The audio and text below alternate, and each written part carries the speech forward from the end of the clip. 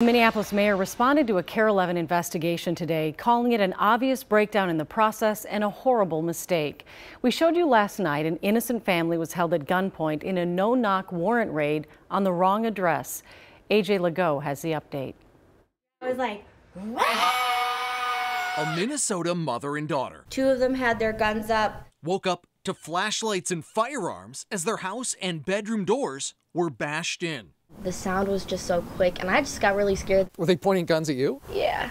A KARE 11 investigation revealed how Minneapolis police failed to do basic due diligence before using a no-knock warrant to have the Anoka County SWAT team execute a pre-dawn raid on a Coon Rapids home, looking for an armed robbery suspect. The problem?